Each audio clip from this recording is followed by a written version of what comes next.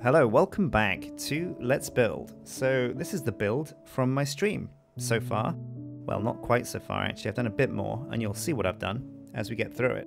But this is the build from my stream. So I stream on twitch.tv/Sjin, S-J-I-N, if you don't know it, and we're going through Astral Sorcery. As you can see here, we've got 2 towers and a bridge and some wall, not all that much. And as we scoop in closer here, you can get a sneak peek at all the chests and crafting benches and things that I've got set up just in the interim. We're going through a mod called Astral Sorcery that's a lot of fun. To start off this build, we realized some of the multi-block structures that we need have one block in the center. So you saw me there copying and pasting the whole thing, moving it just 1 block to the right. So we had a wider bridge and a bigger gap by 1 block between the 2 towers.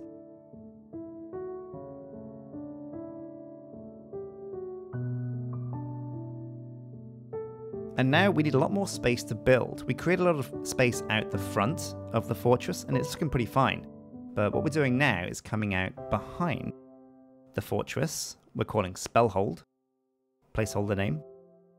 And we're just using our lumber axe to chop down these trees. The trees are fine, but man, this forest is so dense. It took me a long time to chop my way through all of these trees. Not just that, but the mushrooms are very difficult to deal with.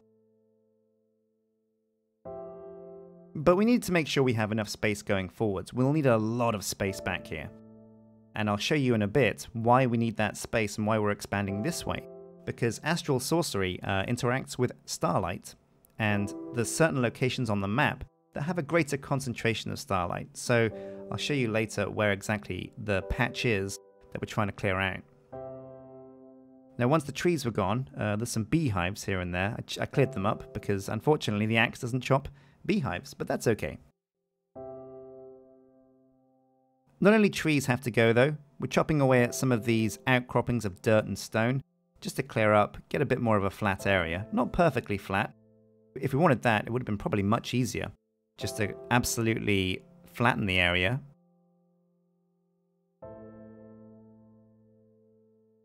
But you can see here, we've just got a nice natural looking wide open space now behind Spellhold. Great. Loads of space to build.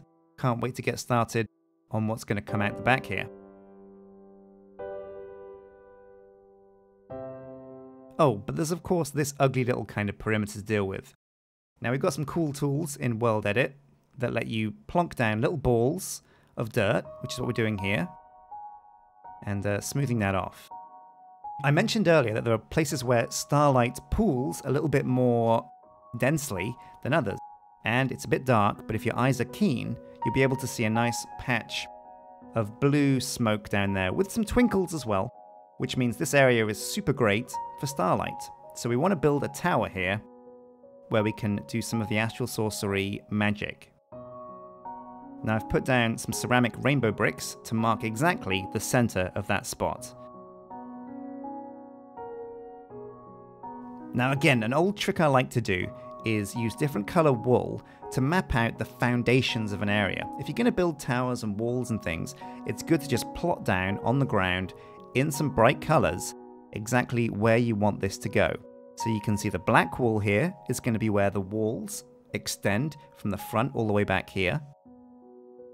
The red square that surrounds the flashing rainbow brick are going to be 2 towers, and they're going to reach up to the heavens where we can get more starlight.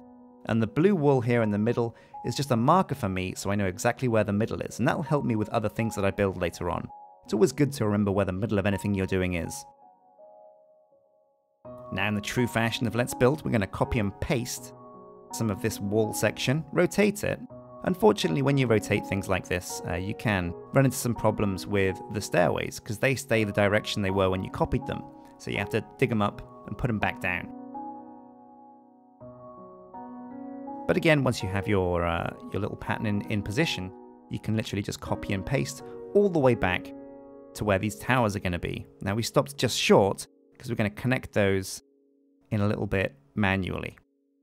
Now, Astral Sorcery interacts with starlight, and the closer you are to the heavens, the more starlight you can get. So at about 130 blocks above bedrock, we've marked a little platform that's going to be the top of both of these towers that we build, and that's the best place to gather starlight. How are we going to get up there? Well, we're going to have a grand staircase in the middle of the build. At the moment, this is just 1 block wide because it's a placeholder. It'll help me get in my mind where we want the stairs going forwards. Now there's a long gap between where the stairs going purely diagonally reach the top. So I wanted to cut the stairs in half and make sure that long gap is somewhere in the middle. That way we can integrate it with a tower that's in the middle of the build. And that's why there's this big gap between those 2 staircase sections that you see right now. Don't worry, it's a work in progress. But there's a lot of counting, a lot of maths that goes on in this build. We copy and pasted again the walls from either side. Now we're just going back and you can see here manually connecting up where the wall lowers slightly, because the wall comes down with the natural contour of the world.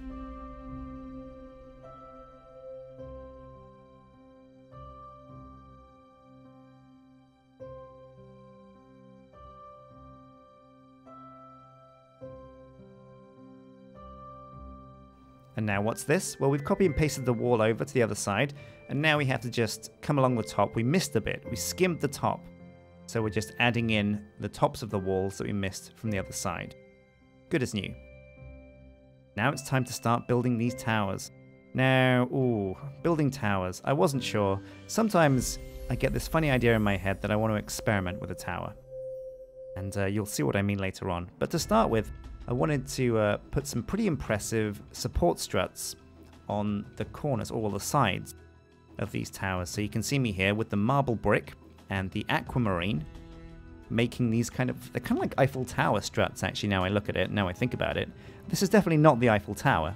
It's probably a bit taller if I'm being honest. But we added one at the back as like a test case. That worked. So we copy and pasted it around the other side.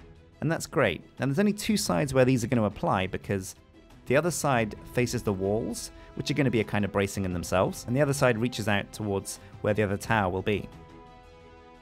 Now you can see here, I experimented a lot with this tower. I wanted it to be a kind of like a spiral tower. It was going to kind of fold in on itself, spin to the side. It was very ambitious and ultimately a little bit too ambitious because nothing I arrived at really looked right. You can see me here just experimenting with spinning a square, but it just didn't look right. It just couldn't get the right look.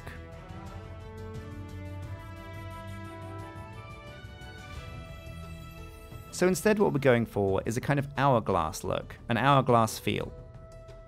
All of the sides are going to slope in and the center is going to be much thinner than the top and the bottom. It's going to have that kind of hourglass figure, so to speak. And that wasn't too difficult to achieve. As you see me come across the other side, we only have to do this kind of effect on one side of the tower, and then we can copy it over to the other side because they're all the same blocks and there were no stairs used in this side of the build.